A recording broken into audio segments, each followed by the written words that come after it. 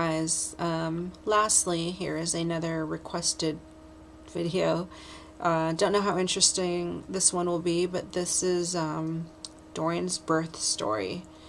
So I don't know how far back you wanted me to go, but let's see. Basically, I'll go from, I guess, the start because it's not too much to tell.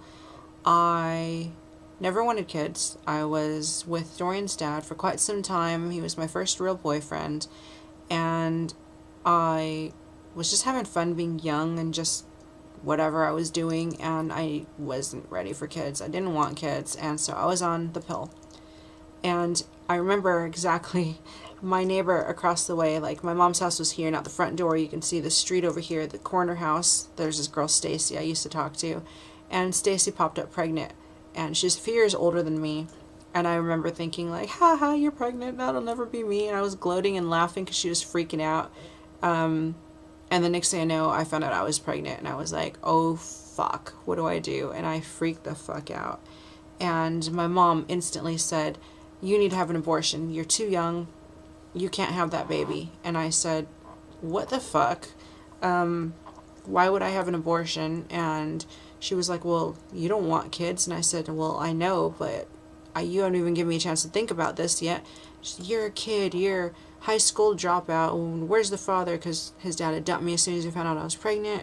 And she's like, no, you don't want this, and you can't support yourself. You can't support that baby. You don't have a job. You don't have anything. And you know, you can have a baby later. You don't need one right now. And I was just like, I don't want to. My kitty cat stopped the video. Look, kitty cat. Why'd you stop the video? That was mean. See that? Mommy was talking. She's so tired. She's such a tired girl. Marmalade, are you tired? Aren't you pretty? Are you pretty? No, you're gonna go night-night. Anyway, I know you're happy. Look at that little face. Really? She's just gonna go to sleep in my arms. Anyway, so she was telling me to have an abortion, and I said no, I didn't want to have an abortion. She didn't give me a chance to think about it. She was just trying to force me into it, and I said that was pretty fucked up. And then she said I could just have a baby later, and I was like, no, something just didn't feel right.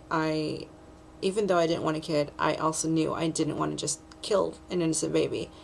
And I had a baby shower like when I was maybe 7 months. Like I remember I didn't even start showing like for the longest time. I was actually disappointed because I kept going to my doctor's appointments, and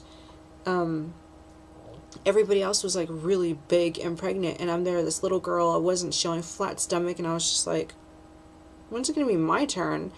And finally when I hit like 6 months, I just exploded, and I pretty much looked like I was ready to drop. I don't know what the hell happened, but I went from not looking pregnant to suddenly looking like I was about ready to have them, and it was so funny. But I went through the whole thing alone. I had nobody, no friends. I mean, I was 17 when I was pregnant. I was 18 when I had him, and it was kind of really still looked down on because I was considered very, very, very, very young, and my mom's friends were kind of like, baby having a baby kind of thing, kind of judging me and stuff, and that really sucked. And then you know, of course his dad had dumped me. I had no friends, I had nobody, and I don't know, like my whole life changed really. I don't know, it was really hard, but I knew I made the right choice. Even so, I wasn't necessarily excited about the fact that I was going to be a mom. I wasn't like,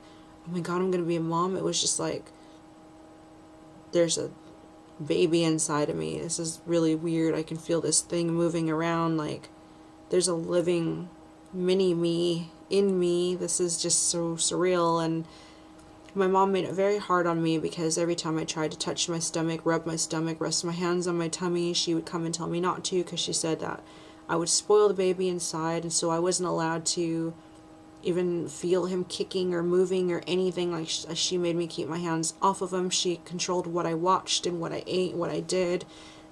She made my life a living hell, pretty much. The pregnancy was not enjoyable for me because of that. It was no, let's go look for baby clothes, let's go look for baby things, let's go baby this, baby that, nothing. It was just, you're pregnant, shameful, you're alone, what are you going to do with your life? Give him up for adoption, have an abortion, you're having a little girl. And I was like, nope, fuck that, I'm having a boy. No, you're having a girl. Like, you know, even that was an argument just to try to make me miserable. And, yeah, it was just pretty uneventful. I didn't have morning sickness, anything like that. It was a really breezy pregnancy. I had actually decided afterwards I wanted to be a surrogate because my pregnancy went so well. I was like, I would love to, I don't want any more kids, but I want to surrogate for somebody else because I love the feeling of being pregnant. Unfortunately, I was never able to get pregnant again, so I was not able to surrogate. And then I ended up looking for a surrogate myself, and nothing, you know, but whatever. And I remember when, like, after a little while, I got into a fight with my parents because we were always fighting. They kicked me out, and I went and stayed with this guy.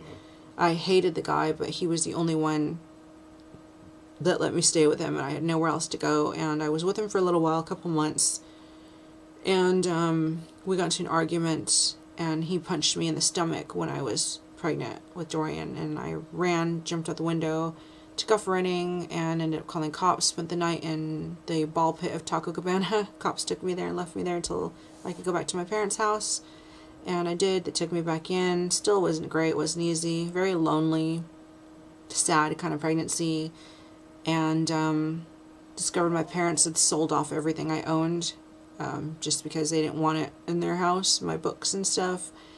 And I read up everything I could in pregnancy magazines and stuff about what to expect. I actually had everything, like, figured out, you know, before I had him, which just goes to show that nothing ever goes to plan, because I had decided to breastfeed. I was like, I'm going to breastfeed him, I'm going to do this, I'm going to do that, everything's going to be perfect, and I wasn't able to do any of it. My mucus plug fell out at about 3 o'clock in the morning. I got up and I went to the toilet and I wiped, and there was this sticky yellow blob thing on the toilet paper, and I was like, oh my god, what is that? It's disgusting. And I saved it in the piece of toilet paper, and I called 911, and I was like, I'm pregnant, and I just went to the toilet and this big yellow thing came out of me. I don't know what it is. And they said, oh, that's your mucus plug. You should be giving birth anytime between now and the next 24 hours. And I was like, oh, okay, well, that's interesting. And I went to my bed and I put down garbage bags to protect my bed because I knew my water was going to break. And I went to sleep. About 9 o'clock in the morning, my water broke on the bags, so I didn't have to worry about a mess. And I banged on the door, woke up my mom, and I was like, Mom, my water broke. And she's like, ugh. And I could hear my parents talking. She's like, hold on, I need my coffee first. And I'm like, are you fucking serious? And she actually sat there and drank her coffee and put on her makeup and things, and I'm like having contractions faster and faster. And actually, this was January 3rd, and I had been having contractions since December 27th. They were 3 minutes apart, December 27th, and I went to, that was my last appointment. Oh, look at my little girl. I'm still holding her, by the way. She still hasn't moved. I don't know if you can see. Marmalade. Mommy has to put you down soon. I'll put you down, okay? You can lay on my leg. There you go. There you go. Anyway, I know it's awful bright. Anyway, so she jumped down now, finally. What was I saying? Oh yeah, so I gone to my last checkup, because you go, you know, like once a month, and as you get closer to giving birth, then it's like once or twice a week that you go. And so I had just gone in, and they were like, oh, you're 4 centimeters dilated, your contractions are 3 minutes apart. And I was like, ooh, maybe I'll have a Christmas baby. And I was like, come on, or not Christmas, New Year's, come on, and nothing happened. And like, I was like, come on, I was so disappointed that he didn't pop out and be the first New Year's baby. But He didn't, and I could feel my contractions, yeah, 3 minutes apart, but I don't know, nothing happened. And after my mom was done with her makeup, we got in the car and drove to the hospital, and I remember then the pain started, and it hurt so bad. I was like screaming, oh, it hurts so much, oh, help me, help me. She's like, I'm going as fast as I can, which she really wasn't. And I was like, come on, now we need a cop or somebody, just, get me to the hospital as fast as possible. And we got to the hospital. She left me standing by the sign, Beaumont Medical Hospital, Army Hospital. And I was there hunched over like, oh, and she went to go park the car. And then some nurse came by and asked me, if I needed help, how I was doing. And I turned and she saw that I was pregnant. She's like, oh, were you having a baby? And I said, yes. And she went inside and got a wheelchair for me, and they wheeled me inside, laid me down on the bed, cut my underwear off. I was like 8 centimeters dilated or something. I was massive. I was pretty much ready already. They wouldn't give me any water. I was so thirsty, and I had wanted an epidural. Couldn't get that. Couldn't get any painkillers whatsoever because he was already coming. And I was there in the bed screaming. I was pushing down so hard, and I was grabbing the posts, and I was like, oh my God. And then when I got to breathe, I was like, it was so much more fun getting into this than it is getting out of it. And they were just like unamused.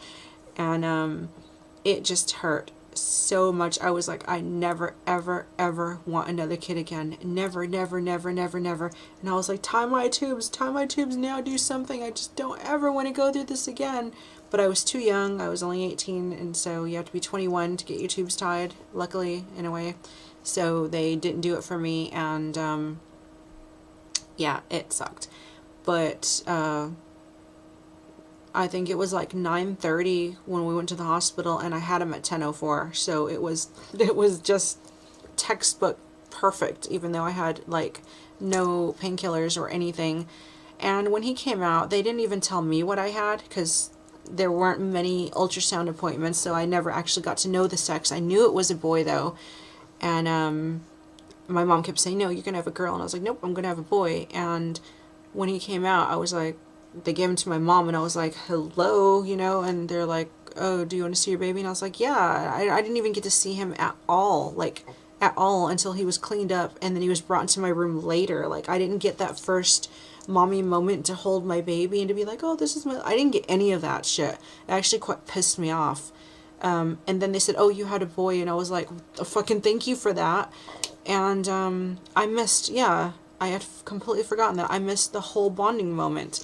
And I didn't get to know how much he weighed or anything like that. They just took him, wrapped him up, here to my mom, acted like I wasn't even really there, even though at 18, technically I wasn't exactly a child, and I had just gone through this fucking shit. My skin ripped wide open, not just a little tear, it tore quite a bit, and they had students in there as they're sewing my vagina back up, which really sucked, and I broke my tailbone. They tried to tell me I had hemorrhoids, and I was like, they're not hemorrhoids. When I sit up, I can hear that crack, crunch as my tailbone, and I can feel it. And so they did x-rays and said, oh yeah, you've broken your tailbone, but there's nothing that we could do about it. We can't stick a cast up there. So I've had tailbone pain since then. Almost 22 years now. It hasn't stopped. Although it's been worse since I've lost weight. And finally they brought him into my room, and that was the most awful thing, because they had me in a room with 3 other women, and I had no friends, no family. I was there by myself, and me and Dorian were there, and I could hear the other women coming in, their families coming in, or the daddies coming in, and balloons and everything, and everybody's celebrating, oh, it's your new baby, oh, and I'm just there, no visitors, just by myself. We had nobody. My dad didn't come see me, my brother didn't come see me. My mom came a couple of times, and my psychiatrist, my therapist, came and brought him a little pair of pajamas. And this girl that I was actually enemies with, like frenemies with, came, and she was jumping on my bed, and I was like, every move was agony because of my tailbone, and I told her she was causing me a lot of pain, and she didn't care. Just, I'm doing what now? What? Oh, I'm sorry. One of those girls. And I was just so happy when she left, but I didn't have anybody else to share in the joy. All I had was my mom saying, well, it's too late to abort now, you give him up for adoption. Like, no. And then when she found out I had a boy, I've always wanted a boy, and then she like basically took him from me. So once I got him, well, when we were in the hospital, those 3 days are the only 3 days that I had him to myself. As soon as we got home, she meddled just like she did when I was pregnant, and it was like she would come in, I would lock my door, she'd pick the lock, come in, why are you holding that baby, you're gonna spoil him, let me take him. And then she'd take him. I couldn't hold him, I couldn't cuddle him, I couldn't do anything with him. I didn't have any bonding time with him. He had colic, he cried all the time. I didn't know how to deal with him because I wasn't really allowed to touch him. And the only time I got him to myself again was when I got into a fight with my mom. She slapped me and I reflexively slapped her back, and my dad beat the fuck out of me and called the cops on me and took us both to a homeless shelter. And my son was 2 months old at that time. So I didn't have any good memories, motherhood memories. This is why I had been wanting a baby so bad, because I don't know what it's like to have a baby with somebody who wants a baby, and to be able to enjoy being pregnant without the pressures of somebody telling you every single day that you need to have an abortion, you're too young, you're going to ruin your life, you've got nothing, the baby won't know any better, just get rid of it. And you know, you've got to justify yourself to your own mother. That really sucked. And then after the birth, you don't even get to have time with your own baby, because every time you touch him or you hold him or you feed him, you're yelled at and screamed at that you're going to spoil him, and you're not allowed to do that, but she is. And she's telling her friends and everybody else that it's not my baby, it's actually her baby, to the point where on the one chance I had that I was holding him and feeding him, her friend comes in and says, why are you holding that baby, that's not your baby. And it's like, what the fuck, this is my baby. And that's what we kind of had to live with. And I missed out on all that. Like, I have no idea what it's like to actually be in a family and have a baby and have my baby to myself and be like, this is my baby and I'm going to do things my way and I'm going to, you know, whatever. And because he was born lactose intolerant, I couldn't even breastfeed, so I didn't even get that bonding. Like, no, Mom, I have to feed my baby because he needs my milk. I couldn't even do that. So it's obviously something that I will never experience. Maybe I wished too hard when I wished that I never wanted another baby again, because that's what's happened. And you know, 20 years now has resulted in absolutely nothing, and it's hard because you see people and they're like, well, at least you have one, and it's like, and I gave birth to one, but I don't know what it's like to be a mother to one, not from the start, not what a mother is supposed to be. I didn't even get to enjoy my own pregnancy, and I should have enjoyed it, because like, I didn't get swollen ankles, I didn't get sick, I didn't get anything. It was just like skinny to pregnant to having him just slide out. I mean, everything was just as perfect as could be, and I couldn't even enjoy it. And it was really, really hard. And as far as being judged for the way I looked, I was judged. I mean, I just had long black hair. Really, I didn't really look much different. I'll put a picture.